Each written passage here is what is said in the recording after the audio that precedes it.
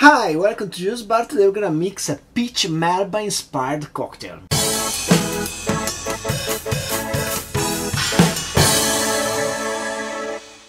So the Peach Melba, or probably I should say Peach Melba, was invented by Auguste Escoffier at the Savoy Hotel in London in honor of Nellie Melba, which was an Australian opera singer at the end of the 19th century. The dessert itself is vanilla ice cream plus peaches and raspberry. This combination of raspberry and peaches, I always loved it. It's really nice. And I wanted to put it into a cocktail. I ran into a few challenges trying to develop this recipe, and I'm gonna tell you all about it starting right now. Today I'm gonna mix 2 portions of this cocktail just because otherwise the quantities are gonna be really tricky.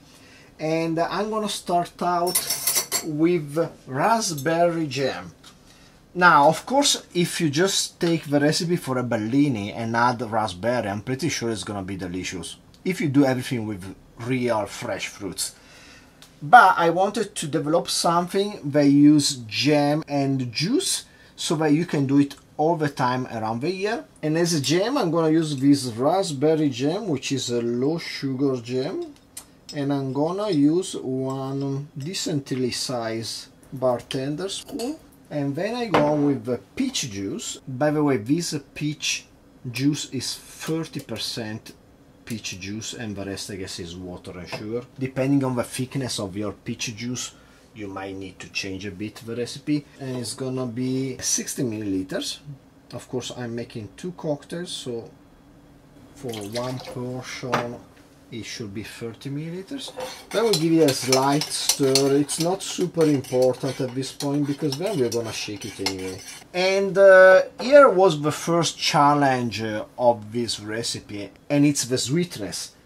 This mix, despite using a low sugar jam, it's already pretty sweet. So we are gonna go dry all the way from now on. We are gonna add 15 milliliters of Carpano dry.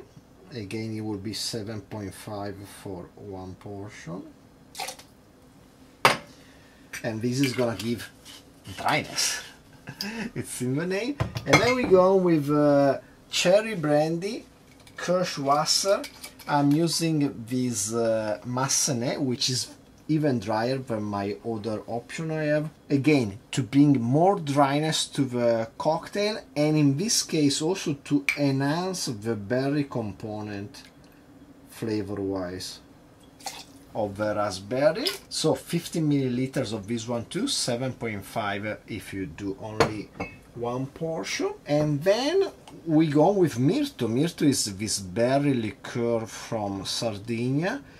And I'm using this Silvio Carta mirto, which is a bit atypical. It's more fruity than other ones I tried, and it's less botanical, yes, less of floral forest flavors. And we are gonna use 30 milliliters of this for 2. Again, it will be 15 for 1 portion. Let me get some ice for our shaker. Oh! And let's give this bad boy a shake.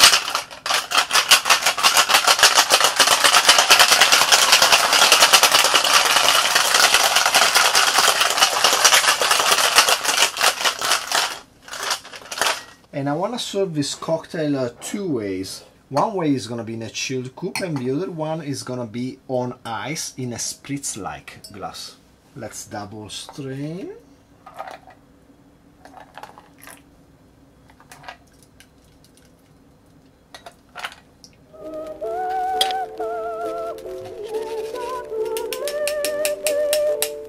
And let's top off with some prosecco. I'm going to use this Costco prosecco, which turns out to be perfect for this kind of cocktail, for this aperitivo-like, spritz-like cocktail. It's just so cheap, but it's pretty decent. It just has everything we want for a prosecco to work well in this context, and it doesn't have the price, it's still really cheap, and it's a DOC prosecco from the region of prosecco in Veneto.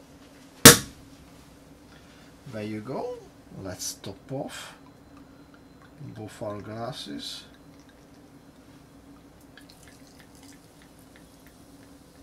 I guess in the spritz version you're brought to put a bit more wine than in this coupe version. I have to say I'm partial to the version in the coupe because the version over ice tends to get a bit too diluted when you arrive at the last sip, if it takes you 10 minutes or so to drink. Anyway, they're both really good.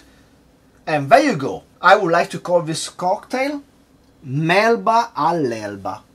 Elba being the Italian island in the Adriatic Sea, kinda close to Corsica, kinda close to Sardinia, where they make mirto, and I just like the name. It sounds pretty awesome. And let's give this a try. Cheers.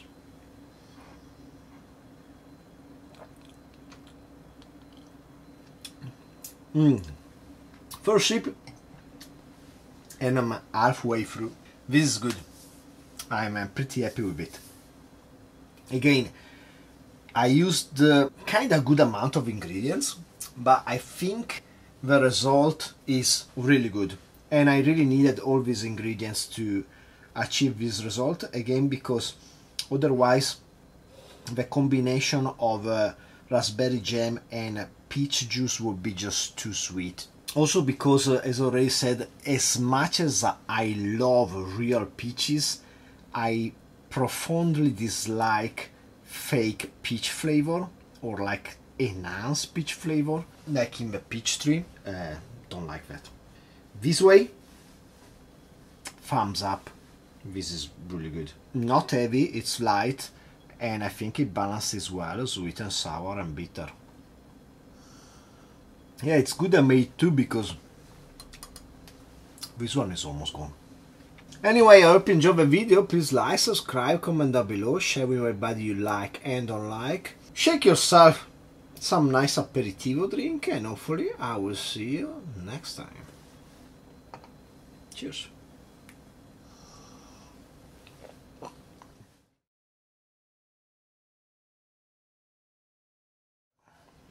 Elba Island is also the place where they exiled Napoleon for the first time.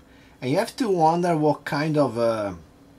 what were they thinking, the rest of Europe, when they said, okay, let's just send him right next door, 30 kilometers from Corsica, from the island where Napoleon was born, 10 kilometers from Italy, with 400 men at his disposal.